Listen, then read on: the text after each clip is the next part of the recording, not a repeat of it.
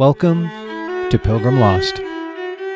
Come walk with us while we explore life in hopeful motion.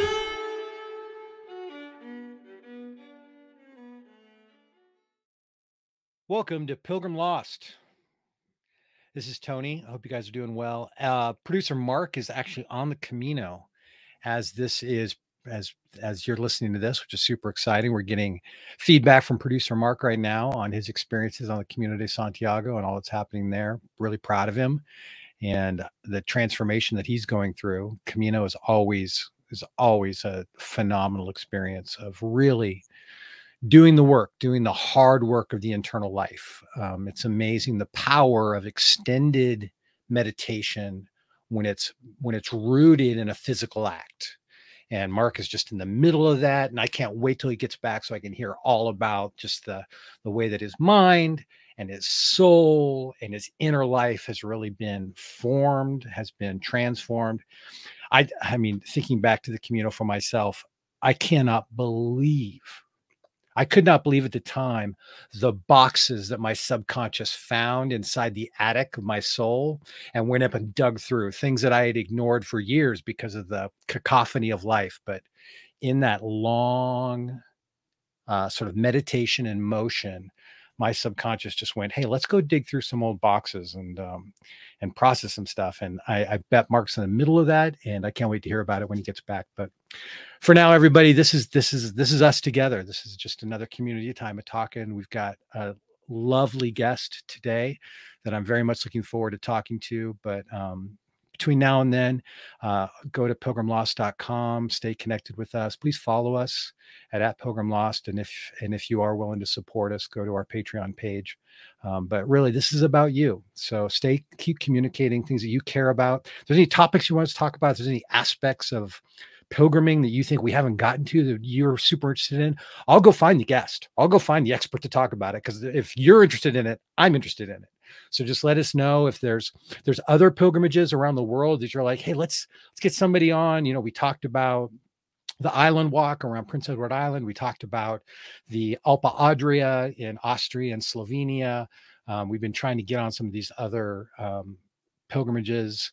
We talked about the Appalachian Trail a little bit, and those are things we really care about. So anyway, keep all those things in mind. Send us notes. But for now, today's guest is Brent Rodriguez-Plateis.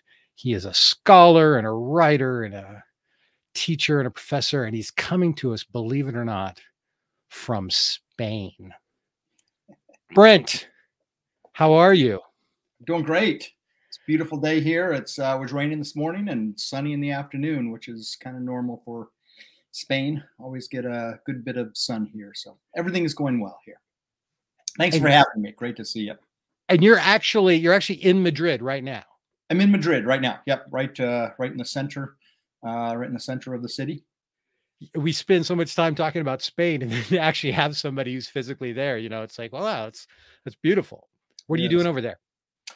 I'm here. I'm accompanying my partner. She runs our college's, Hamilton College's academic program in Spain. So about every 4 or 5 years, she gets on a rotation, comes here, and she directs the program. And I take a little leave from my teaching duties and spend my time doing the other things that I do, which is a lot of editing, a lot of writing, and I'm the director of a 501c3. So a lot of Zooming in the afternoons while people back in the U.S. are a few hours behind. I hear you. I spend too much time on Zoom, honestly. And as a writer, I just find that the older I get, I'm in my 50s now, you know, I'm just looking to hide as much as possible. Where as a younger man, I was trying to book it my entire day, but now I'm just trying to hide as much as possible. Absolutely. Yeah, that's a good thing to do. And it's been sort of nice for me to be able to do here a bit in Spain too. I can sort of leave certain parts of the business behind and spend a little time. I usually work a bit in the mornings, do some writing and editing, and then get time to wander the streets of Madrid through afternoons oftentimes and discover new cafes and museums and artworks and things I haven't seen before. It's just really a pleasure to be able to do this and be here. It's beautiful. I'm super jealous. We learned about you, Brent, through your writings. particular book, By the Way, Mhm. which was sort of a reflection travelogue on your experience on the Camino de Santiago. I actually read part of it, and that's sort of how we found you got on our radar. Reached out to you. You're gracious to come on, and you walked the Camino 3 years ago, 5 years ago. five So years ago. let's see, it's 2016. So yeah, January 1st of 2016, I started out. So just from a practical standpoint, you started on January 1st. Yeah. Are you Yeah. mad? A little bit, yeah. No.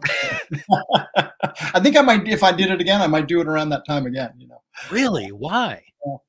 It's a totally different experience than what I've having lived here, and I've spent some time up in the northern parts, and I've been there in the summertime, and I've watched like one person after another every 5 meters walking by, um, which is great, you know. And I'm sure the camaraderie of the whole thing is wonderful. But the wonderful thing about the winter is there were just few. I could walk for half a day and never see another pilgrim along the way, Right. and it just had a lot more sort of quiet time, which at that point in my life was really important to me. You know, in the evenings I'd meet up with others in the albergues and in places in the hostels, but and you know, plenty of conversation. I met plenty of people and walked with them at plenty of times, but there were plenty of other days that I just walked on my own. And yeah, there's something about the winter that made things really quite nice. And luckily I didn't get hit by any big storms or anything in any of the more mountainous areas. So it was actually relatively decent weather through most of it. So yeah, it was a nice experience. Nice experience. I don't know. Nice is a terrible word for such a thing, but it was a good experience, and I Well, look back on it fondly.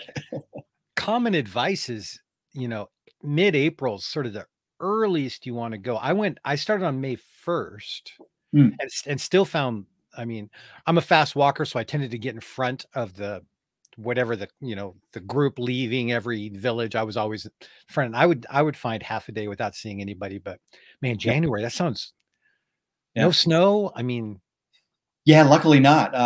Yeah, wow. both in the Pyrenees and over towards the mountains of Leon. You know, hit some snow patches here and there, but nothing really that. I think there was one day that we got some snow, and you know, it was a little muddy because I mean there was plenty of mud in places, but yeah, no, I think in a lot of ways just kind of lucked out with the weather. Amazing. Yeah. Amazing.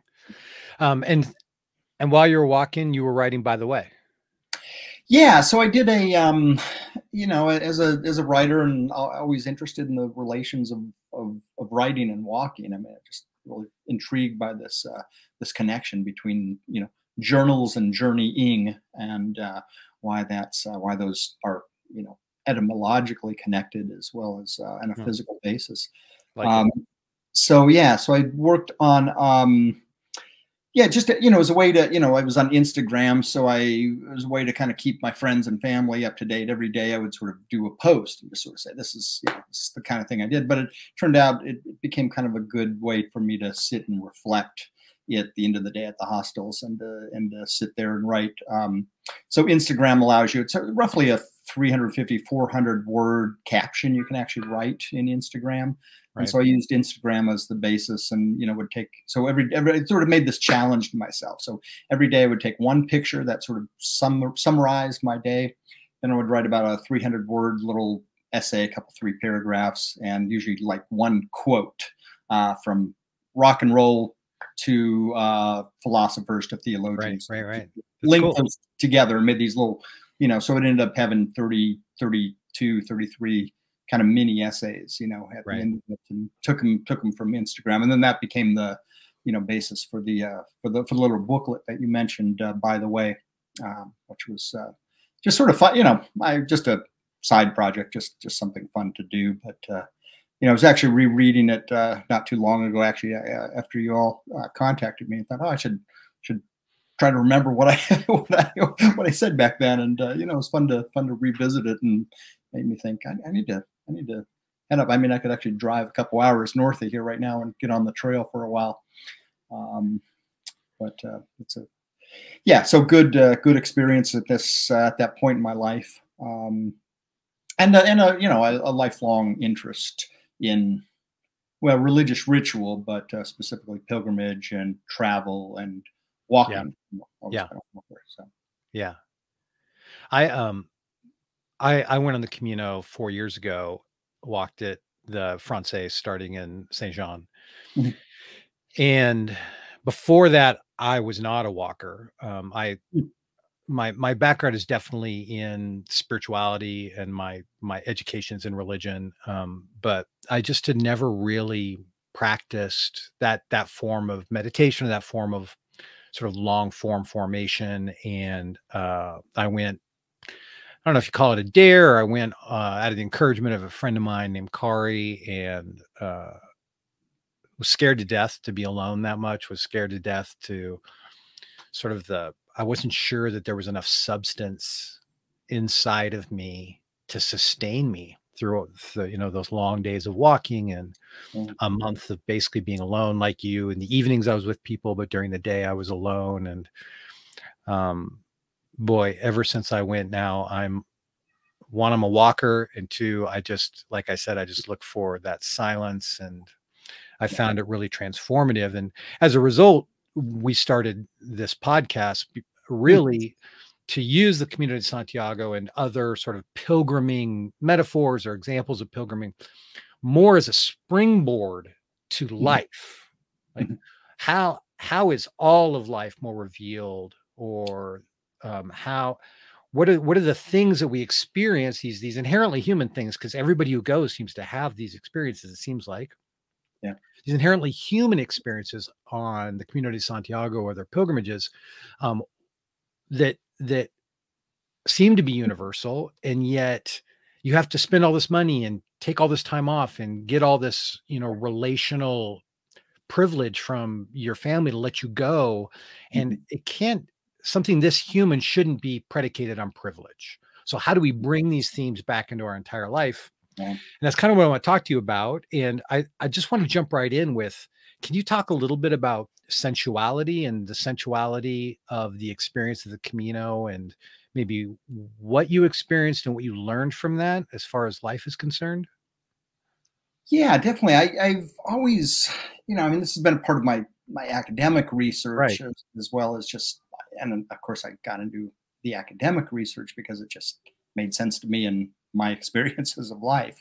I sort of went to graduate school and read all this sort of philosophy and theology, and and it just after a while just got so much of it got so abstract and so sort of seemingly removed from the way so many people were living.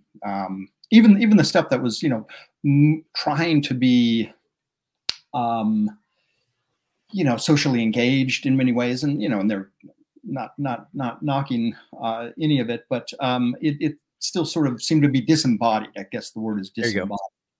And so some of my own work, my own research was sort of, and I guess it was at odds with what I would find when I travel. I've always traveled a lot, and I'd see religious people being devout, doing things. I'd see them lighting candles and smelling things and eating things together, and I'd see them having visual images as part of their life, and realize that there's this huge sort of sensual realm of people's lives that were um, really making up who they were, and just an everyday basis, not from poor to rich, and really around the world, people are sensually engaged with their surroundings, and they sensually engage their religious traditions.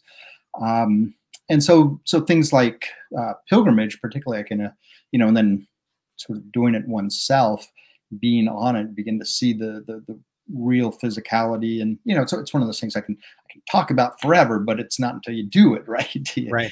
really kind of get it, and you feel that, and you feel your body changing. And I think it's very much about it's not mind over matter, it's matter over mind. It's our mind is shaped by what our body does. Our thoughts are uh, predicated on the kinds of sensual experiences we have and the ways we taste and touch and see and smell and these kinds of things. So pilgrimage, I think, brings so many of those things together, and it becomes this very physical experience, and the transformation comes. Of course, we're thinking differently along the way, but in a sense, we're thinking differently because of our very real physical locations and the strain. It's a struggle. It's for many of us, and a few times, especially in the first couple of weeks, my knees started to give way, and had to take a rest here and there, and it becomes a physical endurance as much as so many other things, and it's not physical endurance in the kind of no pain, no gain kind of, rah, rah, go get them and get a trainer and kind of thing. But it's became a much more, sort of, it becomes contemplative, I think, through those raw physical experiences. Right. So I'm real, I love the kind of sensual dimensions to it. It certainly made me more aware along the way. And, I like to think some of it I brought back to my everyday life and became a more aware person in my day-to-day existence. But of course, that meant I had to kind of keep up certain physical practices to make that happen. And I've always been a walker. I've always chosen to live in places where I didn't have to drive to work or my place of employment. I've always chosen to live in places that were within a couple miles of my office, so I could walk there. So that continues to be important to me. Daily basis. There's this gift of, again, the privilege of being in these extreme circumstances. When I mean extreme, I just mean separated from life and not having to go to the office and having the freedom to start every day with a 5-hour walk or whatever it might be. Yes. And in those circumstances, it seems like the stripping away is done to us, like the ability to get in touch with our sensuality, to become raw, to become exposed, is done to us as we walk, as we literally, our bodies break down by the experience. Our minds go through the process of slowing and stilling. Our souls slow and still. And suddenly it seems like the nerve endings of our soul, as well as our physical self, become exposed and become raw. And suddenly the trees are more beautiful. The sound of the birds is more startling. The ring of the bell in the church tower is more inspiring. Going to the pilgrim mass in the afternoon. I'm not Catholic, but I would go to the pilgrim mass whenever I could. And the imagery, and my Spanish is terrible, so I didn't even understand what was going on half the time. And yet I was still caught up in the beauty of it, because it felt like these nerve endings had been exposed by this, had been, that the calluses of life had been stripped off by the experience. Does that make sense? Am I connecting with what you're saying? Yeah, absolutely. Yeah. It's, I like that. There's sort of a stripping away of things, and more, literally in touch. And, I want to maybe get to talking about, using the way we use metaphors and how that is both, I think, sometimes obviously a huge help, but also a hindrance at times, because we use the language of metaphor, but it actually removes us from the actual thing. So I want to let's keep in touch, right? We use that language, and let's keep in touch, and it might mean I'm going to text you every once in a while, and that's not the same thing as giving someone a hug, right? So in touch there just becomes a metaphor of some words that I'm going to keep in touch by sending you some words on a text sometimes, right? Which is, that's a very, very different thing. So I think that I like that, that idea of sort of rub some of the stuff away, and it makes it more of a, more able to be in touch along the way. And of course, pilgrimage does that, and being out, in all kinds of ways, not just the Camino, but being on the people on the Appalachian Trail or Pacific Crest Trail, or some of these other long walkthroughs, are like that too. And you're sort of, partly it's that you're, the experience, right, of just everything I need is on my back. You know, it's just right Right. there, and Yeah. makes you obviously aware of what you're carrying with you, but it strips you, sort of strips you down to just the bare necessities, um, and that's you know, can be a hugely important thing to realize, on one hand how little we need, you know, in our sort of consumerist culture. It's Yeah. important to kind of realize that a lot of this stuff is Yeah. superfluous, and I really don't need that and this and those other things. Yeah. And I find that, again, part of the privilege of the Camino or those sorts of experiences is that those stripping experiences happen to me. I kind of can't avoid it, you know. It's sort of you sort of are stuck. You're stuck in the middle of, you know, the Meseta, and you're just like, I'm stuck in the middle of this, and it's being done to me. Yeah, yeah, Living here in Portland, Oregon, I don't it's, you know, there are rare opportunities that I get to go on a 5-hour walk, or I get to leave the city and sort of leave the world behind and let that stripping be done to me. Here, if I walk for half an hour, 2 hours, whatever I can make happen within a day, I find that I have to sort of do the stripping more ceremonially mm, than just sort of waiting passively for it to happen. mm, So, you know, I might step out on the road and I might go and hang my toes off the curb in front of my house and go, I'm leaving behind the worries of every day. And then I'll walk and I'll say, you know, I'm leaving behind my work. And mm, for the next hour and a half, it's not about my work. I'm leaving behind my fears about money or success or whatever the thing is I might be aware of. It's I'm going to strip myself of that, because right now I want those nerve endings to become raw. I want to strip that away in this experience, but I do find I have to be a lot more intentional or ceremonial about it. Does that make sense? yeah, yeah, yeah, definitely. So the sort of, there's the discipline aspect, right? These become, you know, spiritual disciplines, and you know, all the great religious traditions have this sort of very, you know, regimented kind of way in which Right. these disciplines happen. Do Right. this way, you know, put your body in this way. You know, Right. these are all kind of key things, and it gets us, you know, again, it gets us in the mindset of it. I mean, you know, look, sort of Zen Buddhism is such a great example. You know, I Yeah. sort of read about it or hear about it. It's like, oh, you think about nothing. It's just about emptying your mind. But you can't empty your mind unless you put your body in very specific places, very specific times. Usually you hear you know, most places they'll bang a gong or a bell or something to start the session. You've got this hearing, maybe some incense will be going around. Other parts of it, it's a Right. chanting meditation. There's walking meditations as part of the Zen tradition as well. So it's maybe ultimately it's about clearing the mind, but you've got to do all these bodily things to get there. There's no such thing as a non-sensual religion. You know, ultimately, there's no such thing as just a thinking religion, and Right.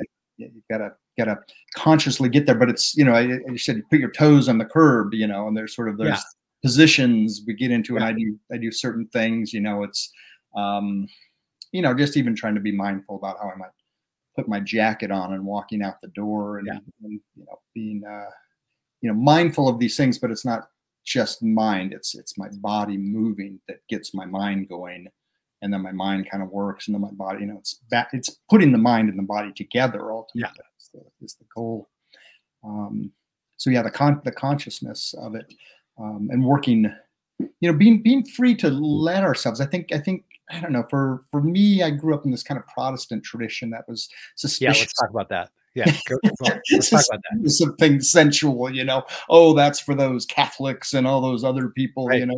We just think the right things and everything's going to be okay, and you know, it's just BS. I mean, Protestants are some of the most, you know, physical people I've met. They just don't want to pretend they are, you know. And I Right. myself in this, you know, no, we don't like objects. Just don't take my Bible away from me. Or where the preacher stands up and waves his Right. Bible at you, and you're thinking, oh, Right. that's not an object I'm looking at. Right.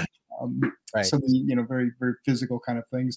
Churches are created in very specific kinds of ways. You know, the architecture of, you know, these places, even the so-called emerging churches, you know, are often, there's an architecture to them. They're kits. You buy kits for how you're going to do this, and there's a very physical way that you do these things, which is great. I mean, it's what we humans do, but then acknowledge that. I guess part of what I'm trying to get at with my students and classes and my writing is just simple acknowledgments that, hey, this world is amazing.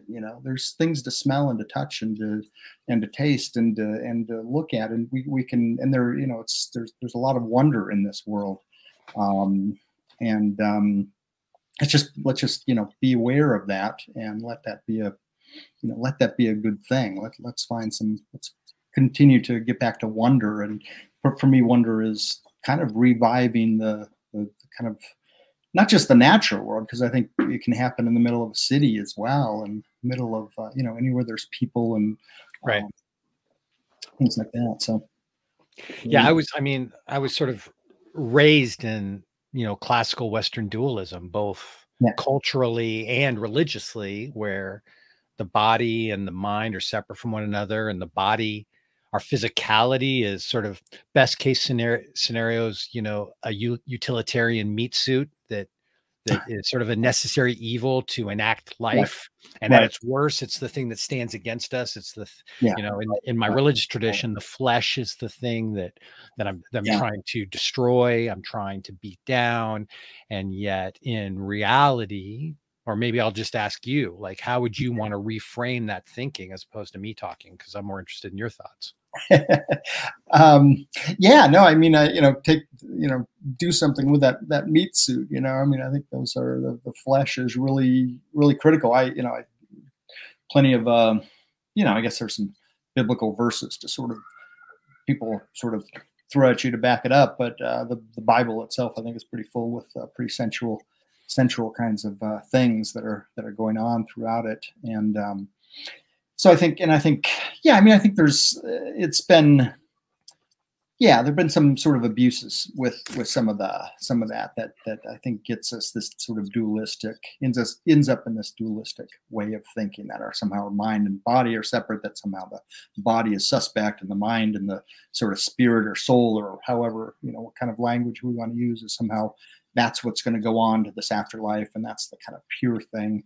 But I'm suspicious of those kinds of dualisms, and I think working to bring those back together, because I think it beyond the theology, I think it just doesn't make sense. I mean, I think this is what I've sort of written a little bit about this here and there, as I sort of hit midlife, and feel like part of the talk about as midlife crises. I think part of it is we've gotten to a point where our mind and our body are pulled apart, and we've lived these sort of dual lives, and the crisis is instigated because it's not sustainable to have to keep denying the body and just sort of think I can just sort of think my way through this. Right. And simultaneously, this is the fascinating, this is probably a whole nother conversation. We might have to do another episode, or just you and I hang out sometime. I'll be in Spain in September. Maybe I'll come visit you. But simultaneously, it's at the time when our body is breaking down. We are no longer gods. It's the same time where I am no longer a god. I am no longer able to make my body jump high and run fast. And that simultaneously, it's in that moment of deconstructing our power that we actually embrace our body, which is, so human that it would happen in that paradoxical experience. No, I think that's true. I think that's really kind of key. My brother is a couple years younger than me. He was a big volleyball player for a lot of his life, played a lot, and the beaches of Southern California and things like that. And I played ball in college. Oh yeah, nice. Yeah, this is my dude. Now you're talking my language. Yeah. No, I was I played a lot when I was younger too, and he, but he played it regularly and with some friends. And at a certain point, when he turned, I don't know, I think they were in their mid-40s at some point.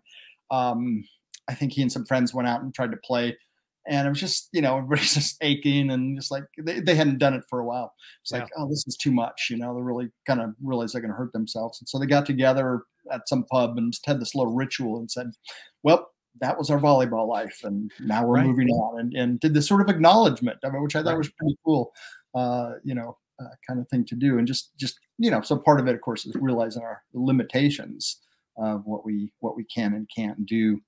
Um, and luckily, walking is one of those things. If at certain points in our life, Good. it becomes more difficult, or certain abilities or disabilities make this more difficult.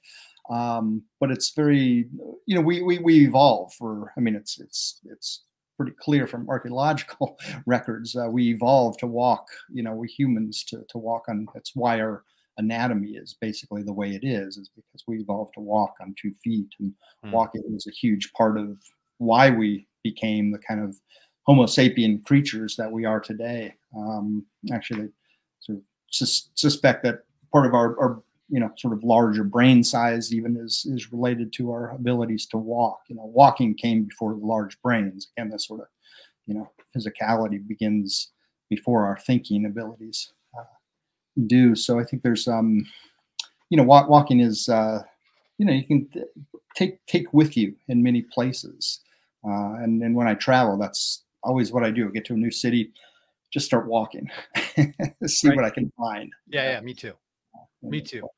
Yeah. I lived in Europe for my 20s, and Yeah. I couldn't wait to go to a new city and just disappear Yeah. into the streets and Yeah. find. All right, I feel like my mind's just going like 6 different directions, but let me get your take on this, because this is something that I think is fascinating about the Camino, the experience of the Camino, that applies to this dialogue we're having. The Camino de Santiago, even more so than the Pacific Crest Trail, which is here on the West Coast, is this incredibly meaningful experience for people. It's hard to explain. And yet it does not exist apart from religious history. Like you're going to a cathedral where the bones of St. James are buried. That's why people did it. That's why they were told to do it by their monk or their bishop or whoever sent them on this pilgrimage, sometimes out of, religious discipline and sometimes out of inspiration, but they were sent on this trip. The trip is full. I mean, you're walking in the footsteps of millions of religious pilgrims throughout history. There's the sound of the church bells. There's the church at the end of every day. There's a church at the end of the walk. There's singing nuns in the middle of it. There's all these things going on.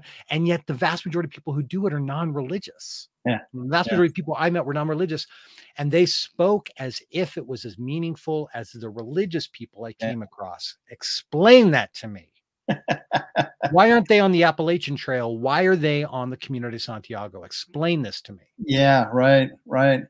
Yeah, I think I think it's I think these kind of things like pilgrimage, I think we find it across religious traditions because it's something that works within human life. It takes this very natural ability of Homo sapiens anatomy as we've evolved, and it turns it into a special kind of walking. It's not just any walking; it's a special kind of walking. So we find it in Buddhism and Islam and Hinduism and Christianity. We find these pilgrimages.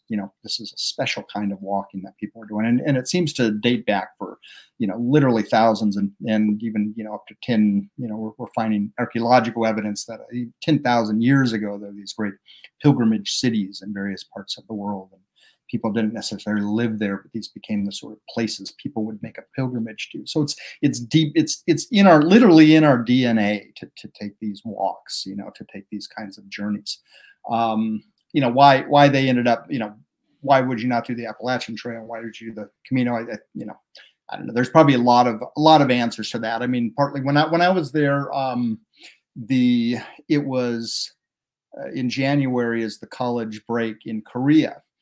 And it's become the pilgrimage, the Camino has become a big thing for Koreans to do. They had Paulo Coelho's book was translated into Korean some years ago, and a journalist from Korea went and did the Camino 10, 15 years ago and wrote a book about it, and they did some specials on TV. And so now it's become a huge kind of industry. They've actually got a Camino in Korea, someone established a few years ago, sort of a literally in, even the language about it is indebted to the Camino de Santiago, but they've sort of transported the idea to Korea. You can actually walk the Korean Camino now. Really? Do you know where that is? Yeah, it's yeah, I don't know exactly. Yeah, let's you and I work together to Yeah, look it up. Like if there's a yeah, website about it or information about it, we'll maybe put that in the show notes because we're yeah, always trying to let people know you don't have to go to Spain. yeah, Spain's right, getting right. crowded. There's other choices. Exactly.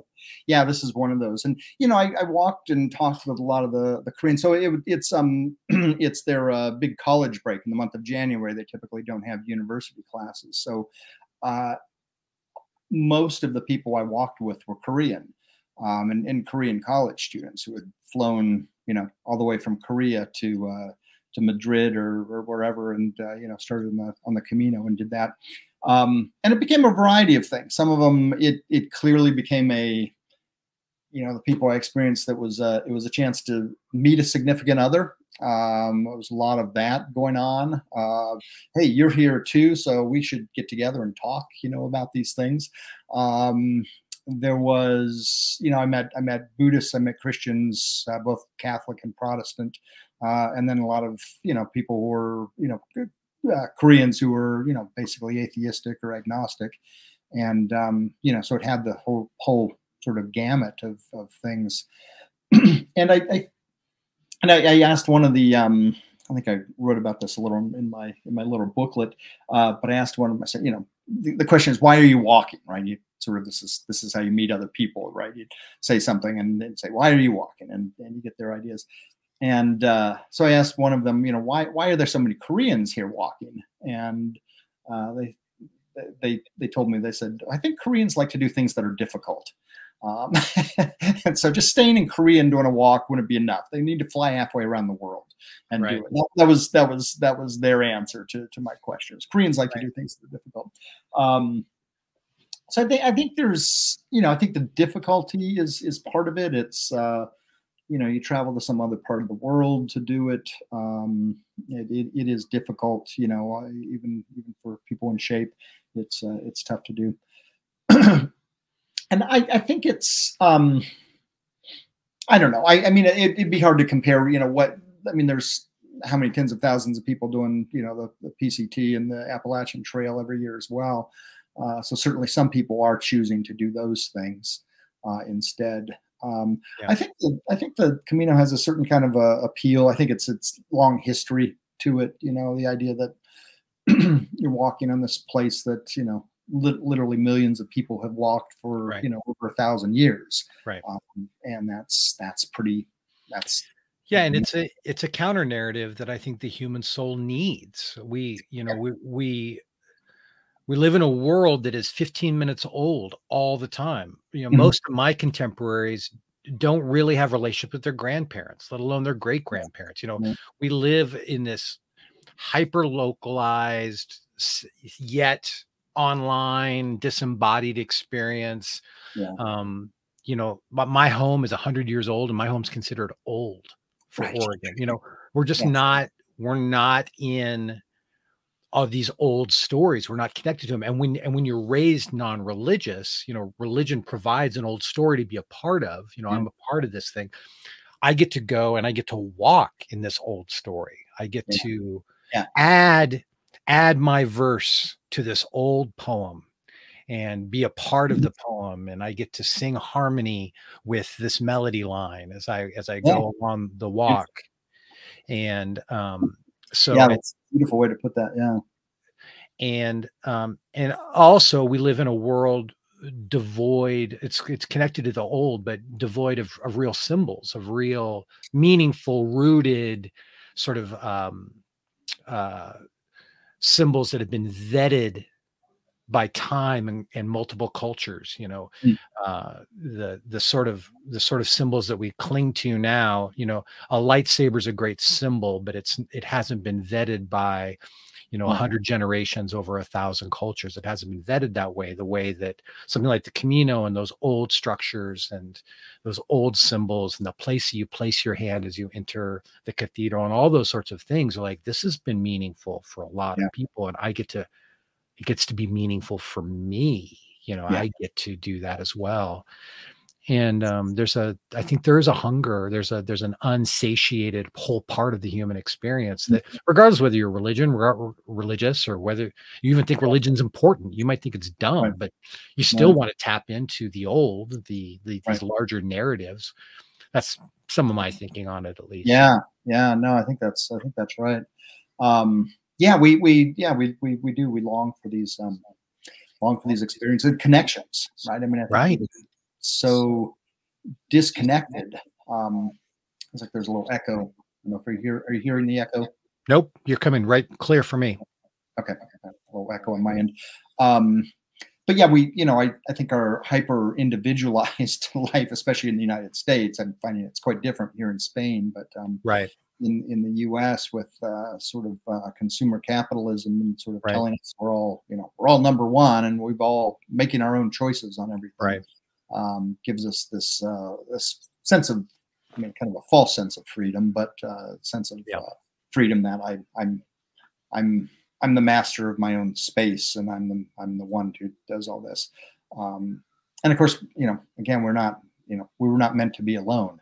And it's just the kind of consequences of so much disconnection in our life that we start to crave these points where we find the connection again.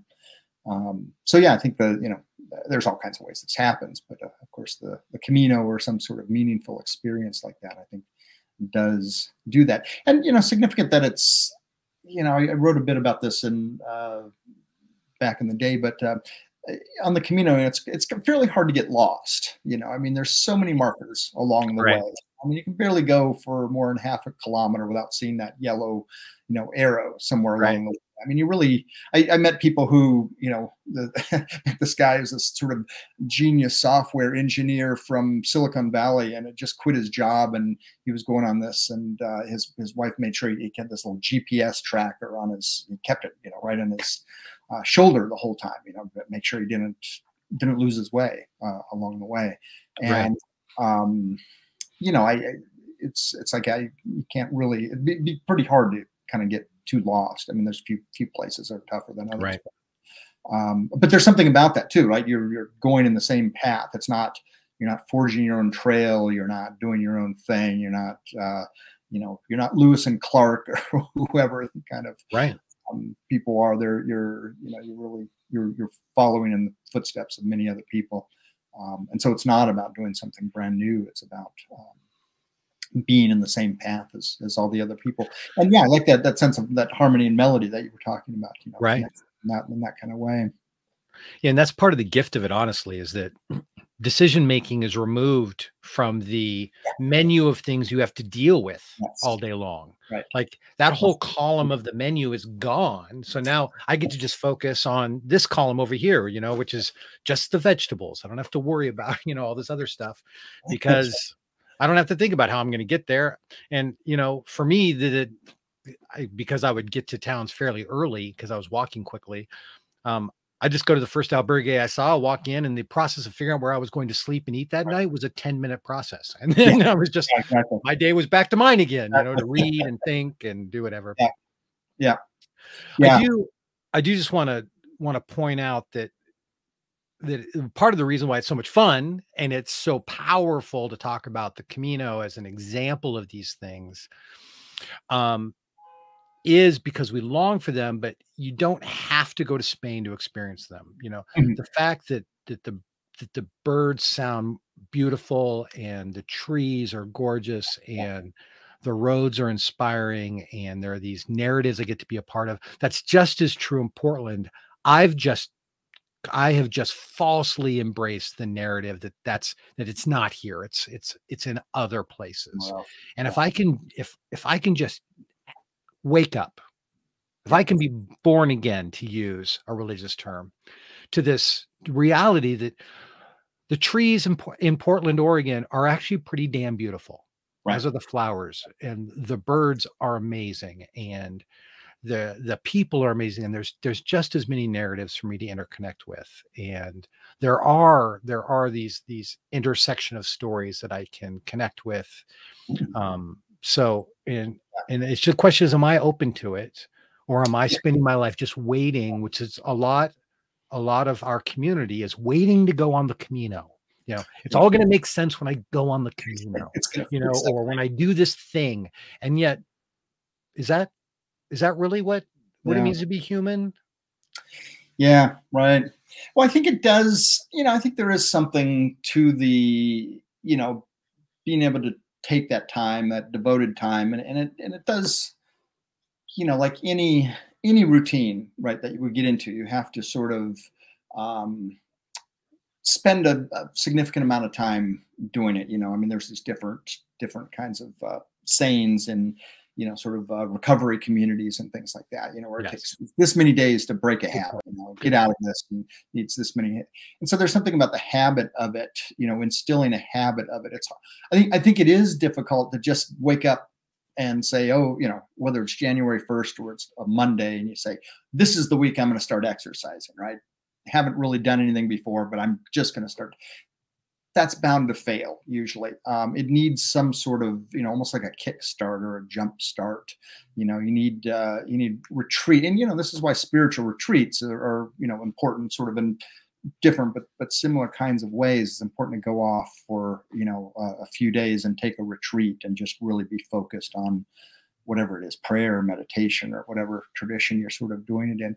And then you sort of able to bring back these energies, and it helps you do your daily, but it's almost like we run out of, run out. And again, this is why religious traditions have built in these, Lent is 40 days long, right? Or Advent, it's 4 weeks within the Christian tradition. They're long periods of time leading up to significant events. It's not just a day of Lent. I'm just going to think about this. Right. It's 40 days. That's a good chunk of a year Right. on the sort of traditional calendar.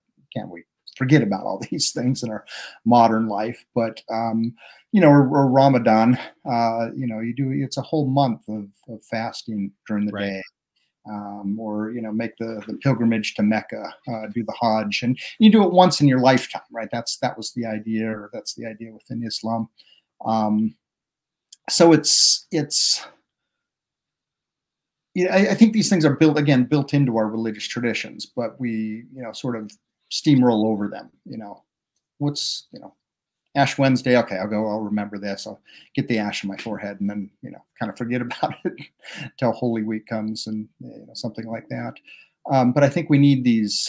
I think it's important to have these long chunks of time. I know it sounds like privilege in certain ways, but it's about also making the time. People, it's not there's all, and again, you don't have to go to Spain, you don't have to go to the Santiago, you can do it in all kinds of different ways, but being plugged into something that's going to challenge us to take some time to do this, to take this Sabbath, take this sort of time apart from our everyday life, and only by sort of really fully removing ourselves can we kind of rebuild our lives. And I think it takes time, it takes effort, it takes some energy to do that. And there's different ways that can be done.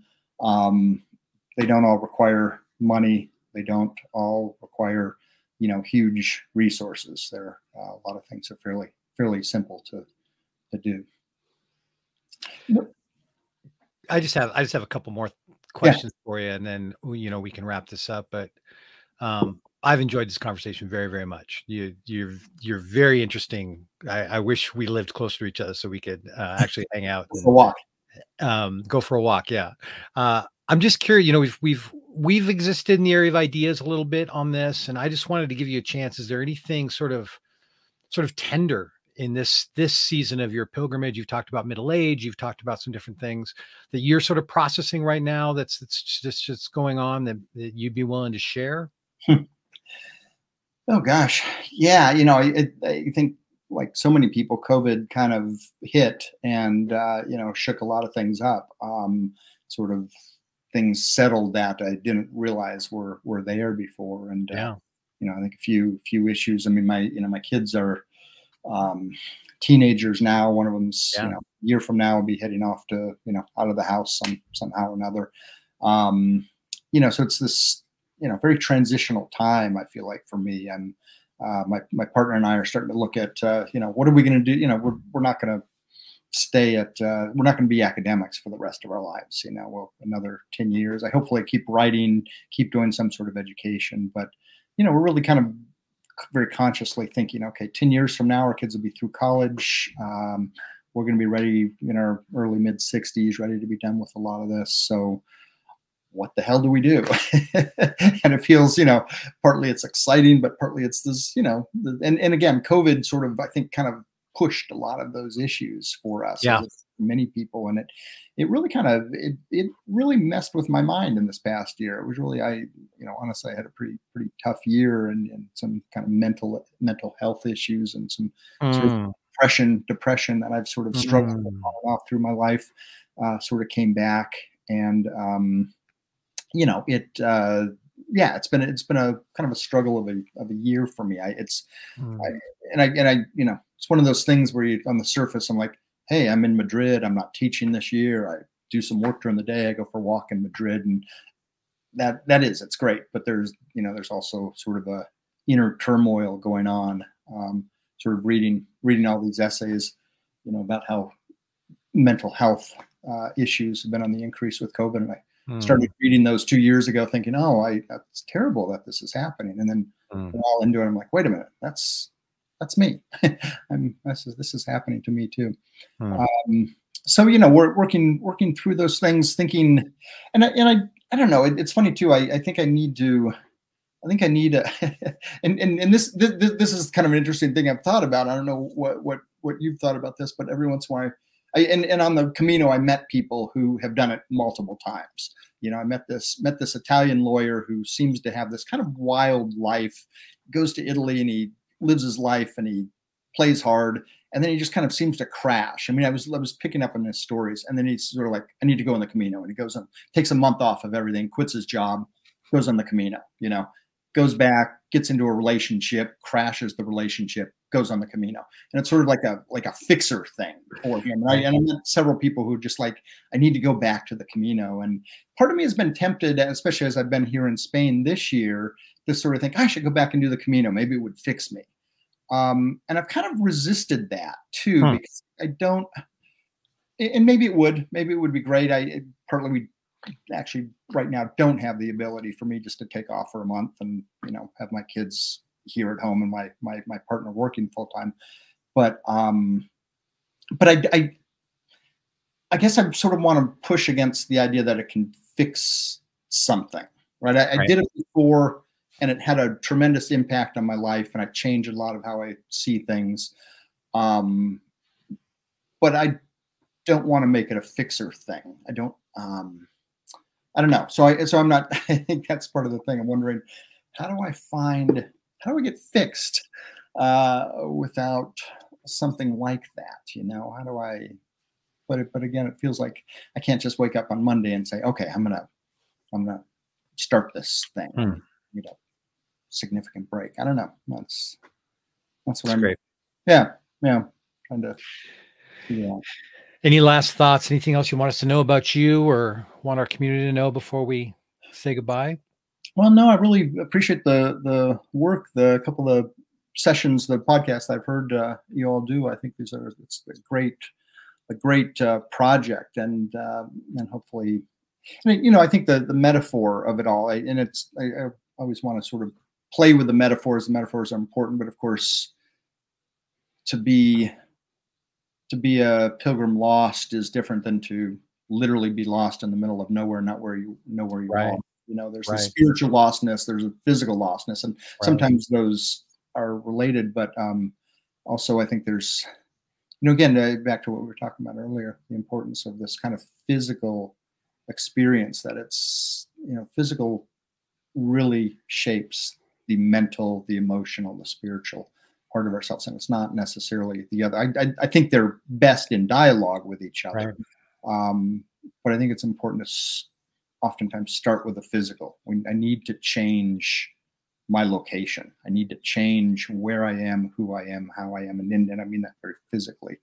And then sometimes the spiritual, the emotional, psychological will follow along after that physical changes. So, you know, don't pretend the body is a bag of bones. It's great. It's great. Important thing. Yeah, and we're using lost very much in that Tolkien, not all who wander are lost, and yeah, this is a place for those who wander and wonder, and yeah. But there is a sense of sadness and deprivation of this 21st century version of humanity that we have been force fed, and in some ways wanting to stand against that, wanting to believe more, you know, that there's that wholeness is not something to just dismiss, and wholeness is not about being entertained more. It's not about the tastes and the filling our gut and getting our, you know, all of our desires met, that there is something deeper to being human. And you've helped us process that today, and I've really appreciated it. You've been great. Everybody, that's Brent Rodriguez-Plateis. Did you have another thought there, sir? No, all good. And you can go to his website. There it is on, and www.sbrentplate, like dish.net. And you'll learn about his writings, his teachings, and his books. You've written quite a bit on cinema and spirituality, which is one of my sort of hobby things. So that might be a whole other conversation at some point. Anybody who knows me, I'm first of all, I'm very theatrical, just overwhelmingly so. But processing meaning and how meaning manifests itself in narratives, and as basically a storyteller is my career, is what I do. Narratives are really important to me. So that's a whole nother thing I'd like to talk to you about at some point. Hey, are you going to be in Madrid in November? No, I'll be back in the States, and we're moving back this summer in July. Yeah. I fly out of Madrid on like November 2nd, I think, after I walked the Camino, and I was like, oh, you could take me out for tapas. Exactly. Would have been fun. All right. Thank you so much. And as we say here, thanks for getting lost with us. Absolutely. And to the entire community, you guys, thanks for being here. Please continue to respond to these thoughts. If there's anything that Brent said that you found interesting, let us know. Or I should say, how many things that he said that you found interesting, let us know. And keep looking for us every first and third Tuesday of the month. And this is Pilgrim Lost. That's Brent. Thanks so much, buddy. And take care, everyone. Thanks, Tony. Thanks, everybody.